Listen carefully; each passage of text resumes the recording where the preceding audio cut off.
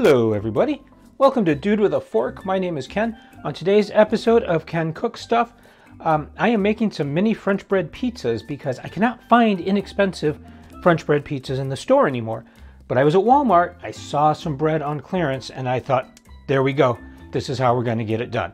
So I grabbed a few other ingredients from Aldi, namely Italian sausage, which is probably the cheapest place to get it, and did it. So here's how we do it. All right, so this is the bread I got. I went to Walmart. The bakery section usually has a clearance area, and they don't always have something there.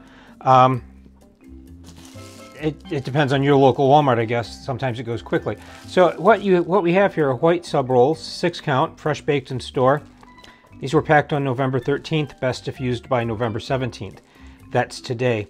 These were $3.48. Because it's the last day, they're reduced by half. So save $1.74, pay $1.74. So there is no way I'm going to eat 7 of these mini subs in one day. But what I can do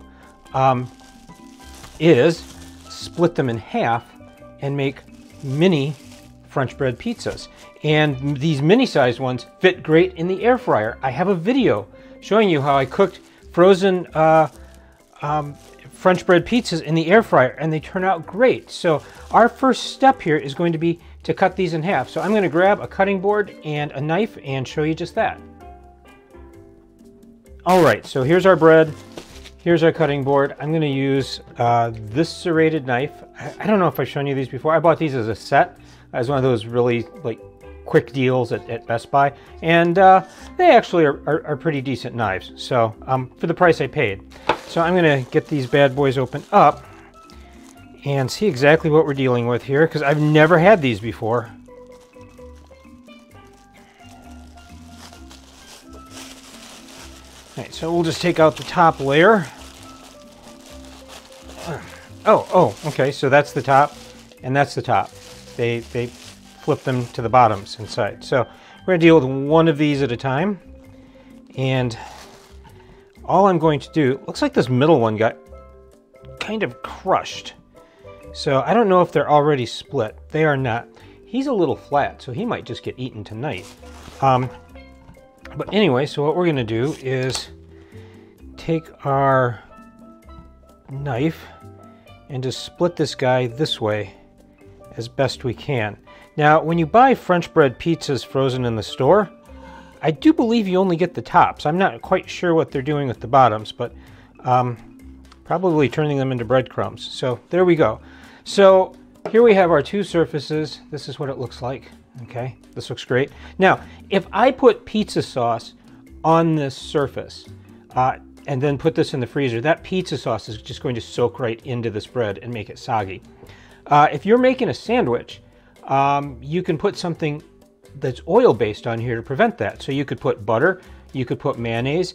I could toast these, but I want to end up cooking these in the air fryer first. So what I'm going to do is slice all of these up and then freeze them.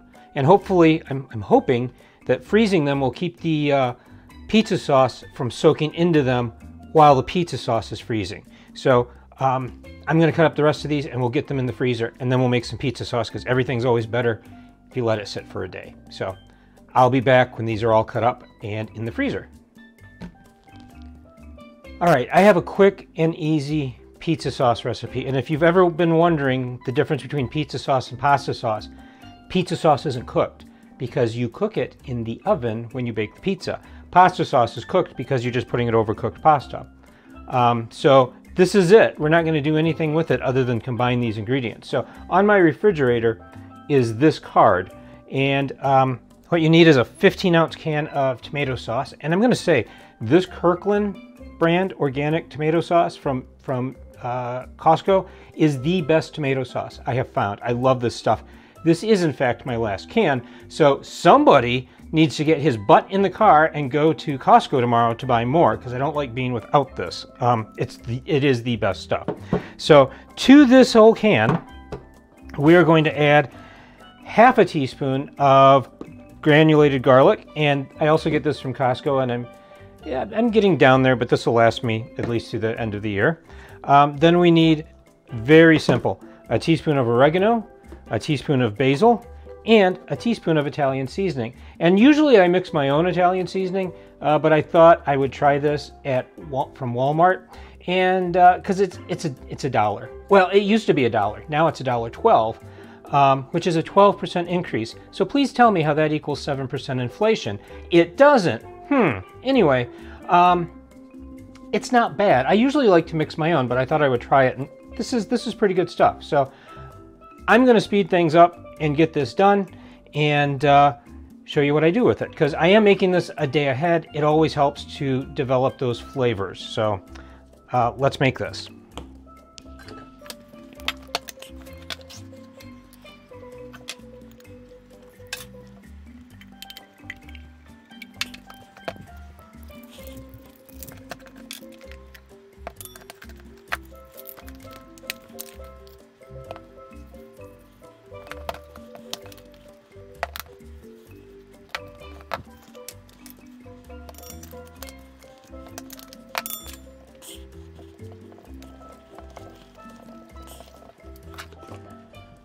Okay, and this is our pizza sauce. I mean, look at that.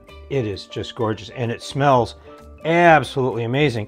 And you could just leave this in this bowl and just cover it and put it in the fridge, but I have something without a lid. It tends to spill. So I have these containers, and I don't remember where I got them from, but I love them because they have a screw on top.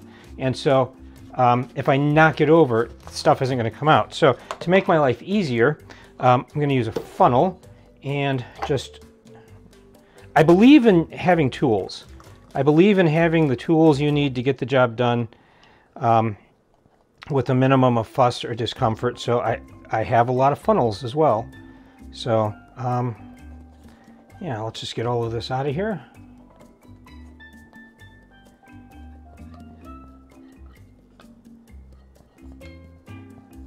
Now, this pizza sauce, by the way, also serves as a really great dipping sauce.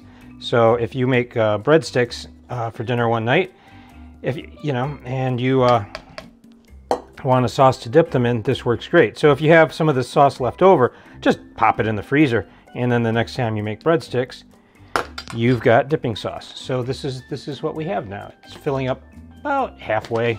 So I'm going to throw this in the fridge. Tomorrow, this will have completely, the flavors will have melded and combined.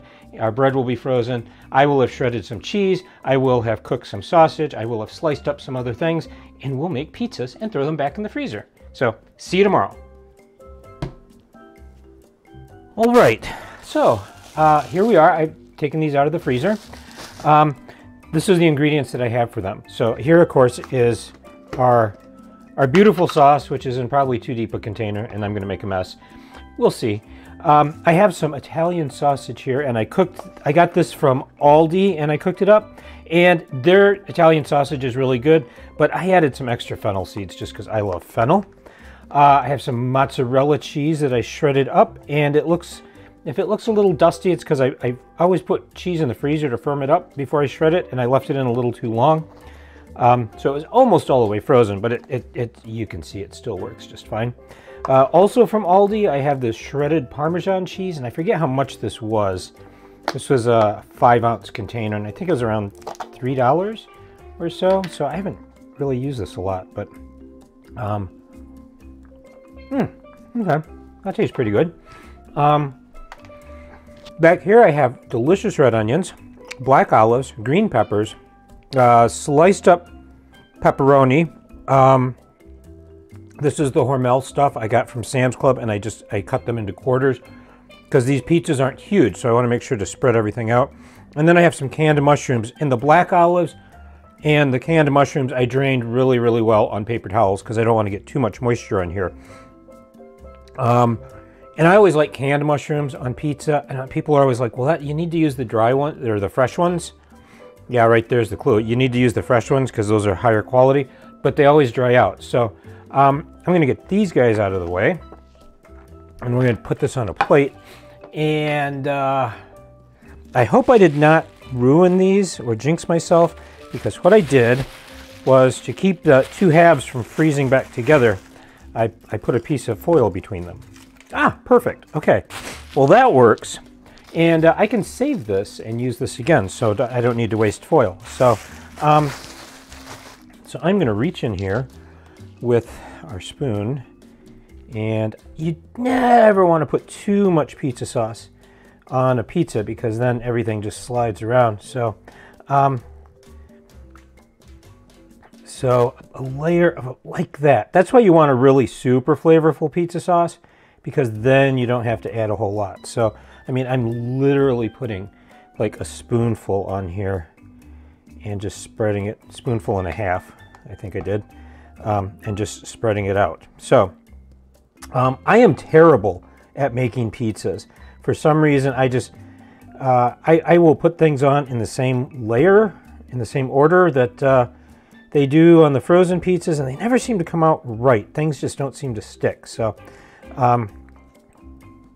and so what I'm going to do is get some cheese. And I'm weird. I don't like a ton of cheese on pizza. I know some people do. And this is the nice thing about making your own. You can make these guys however you want to make them. So if you like a lot of cheese, you can put a lot of cheese. And if you don't like a lot of cheese, like I don't, you can go pretty light on the cheese. So I am just going to put a little bit here, not too much.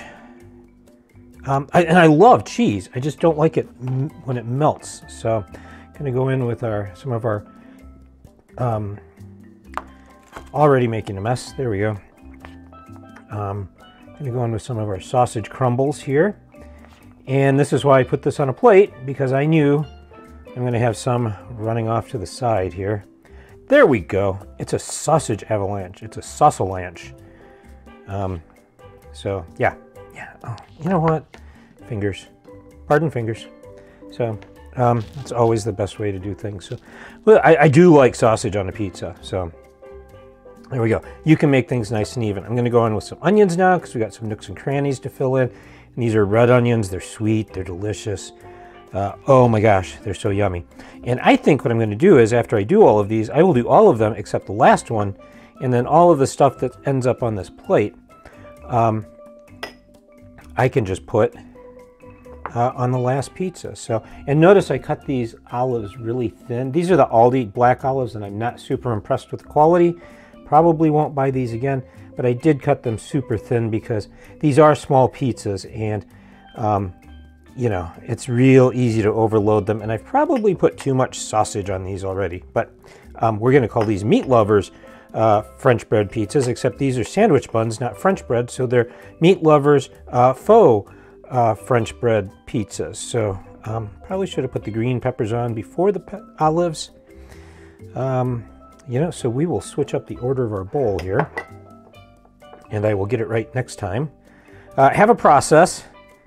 Work the process, adjust the process until you get it working the way you like. And, you know, I don't know what it is with frozen pizzas. I'm assuming they put the toppings on fairly evenly distributed in the factory. But for some reason, when you get them home, it's like they went through a seismic zone and everything's always shifted to one side. So I think mushrooms should be next. Or maybe, no, we'll go with the, yeah, see, the mushrooms will get covered up by the pepperoni. So, and I love mushrooms so much. And some people do not like mushrooms. And so if you don't like mushrooms, you don't put mushrooms. If you love mushrooms, like I love mushrooms, you're going to put a lot of mushrooms on here. So mushrooms in every bite.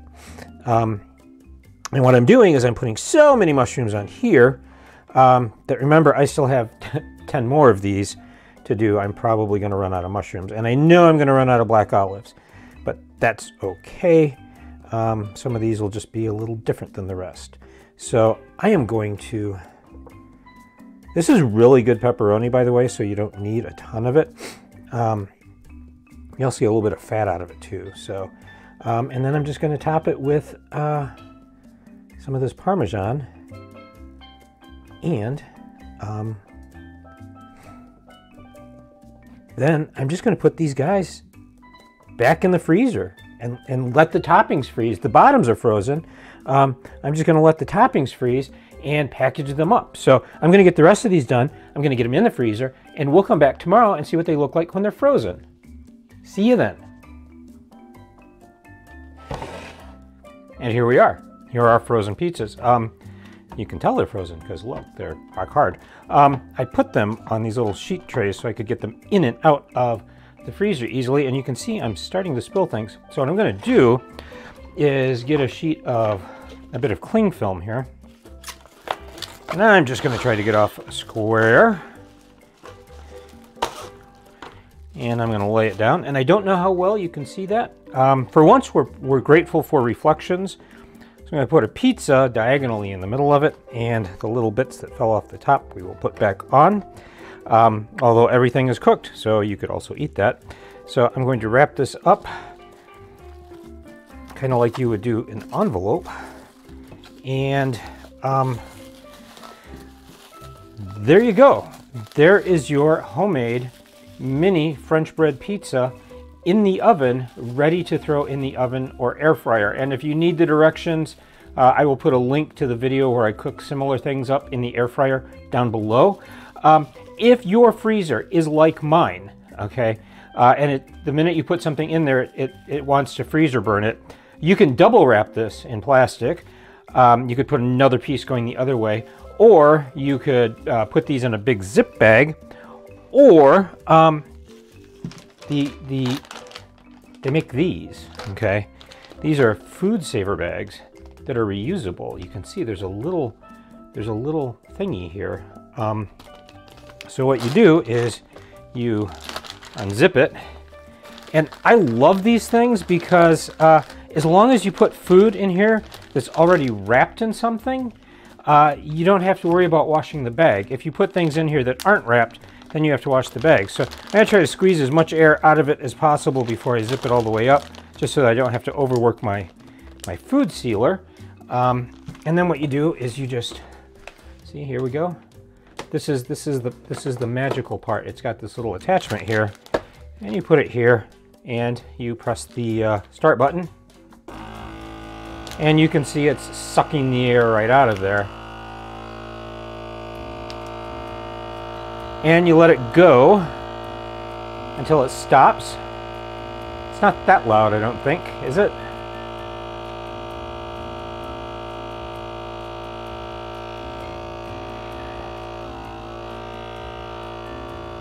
Okay, well, it's not stopping for reasons I don't know. Usually if it doesn't stop, it might mean that you don't have that zip sealed all the way, and it's sucking air in through there. So we'll try that again.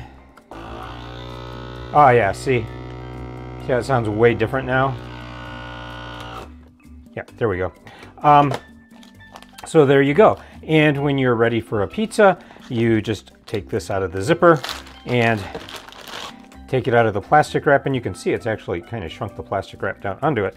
And this will keep something from getting freezer burn. And these things, you can reuse them over and over and over again. And it doesn't say how long you can use them, but they do make this size, and then they make a larger size that you could fit, 3 or 4 pizzas in. And the advantage of this is you take one out, you seal it back up, and you're good to go. So there are our frozen, homemade, mini French bread pizzas with bread that was on clearance at Walmart and homemade ingredients for a fraction of the cost. There you go. All right, so here are our mini French bread pizzas in this freezer bag. And I have 2 of them. I think I'd mentioned before, but it's usually, if you're gonna cook these, this is completely reusable, and I don't have to wash it because these are wrapped in plastic. Yay! I think I mentioned before that if you're going to cook these in like an air fryer or a toaster oven, it's generally best to let them sit out for a little bit. And these have been sitting out for about 5 minutes. So this one is going to go in a 350 degree toaster oven for about 10 minutes. And look, just like a real frozen pizza, stuff is falling off onto the plastic. So I'm going to get him on our well-seasoned rack and put this Parmesan cheese back on top. And he will go in the longest amount of time. So this we will throw away, and I will get this one out. And oh, here we go. And he's going to go, oh, losing pepperoni already there.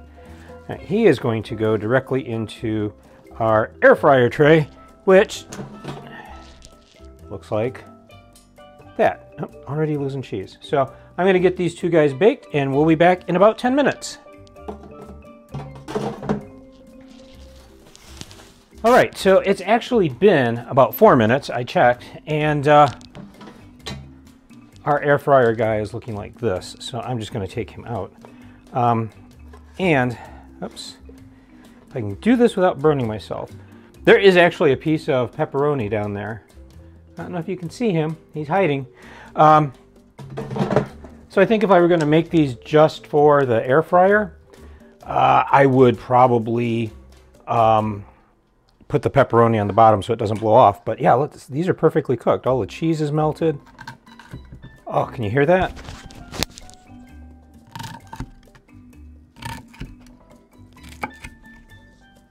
We have a nice crispy crust on the bottom of that.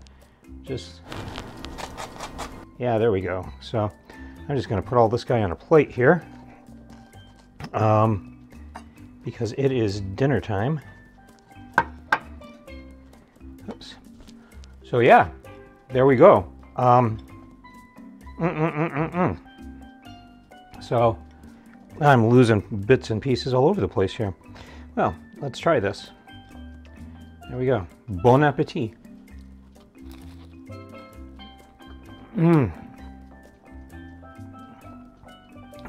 That is so good. That sauce is seasoned perfectly. There's not too much of it. The sauce, they actually did the science a couple of decades ago. The sauce is what causes you to burn your mouth. So you want to be careful with getting too much of that on there. So this actually took about 4 minutes. I double checked. You could have let it go another minute and get some more crisp on it, but I didn't want to risk burning it. But our other guy is in the toaster oven, so I'll go get him out in a couple of minutes and we'll see what he looks like. See you then. All right, so our toaster oven version is done, and I'm going to try to get him on the cutting board here without burning my hands. That's the trick. There we go. So again, he's just beautifully done. Just look at that. That crust is nice and crispy on the bottom, so we're just going to cut him up. And probably could have left him in a couple more minutes, but he's heated all the way through. I just don't think that the toaster oven gets as hot as the air fryer because of the convection part of it. So good. Oh. Perfect. Perfect. Well, I have to go get a beer. It's dinner time. And that's it, folks. As always, thank you so much for watching. Links to free printable copies of any recipes here are down below in the show notes. Please like, comment, or if you'd like to see more of this kind of material, subscribe. As always, please stay safe, eat great food, and power to the proletariat. We'll see you next time.